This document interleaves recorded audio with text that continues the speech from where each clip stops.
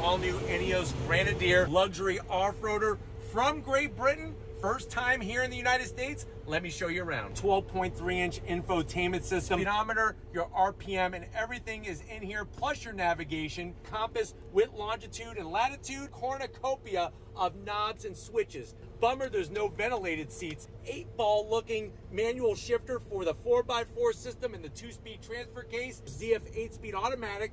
You got a direct drive control knob.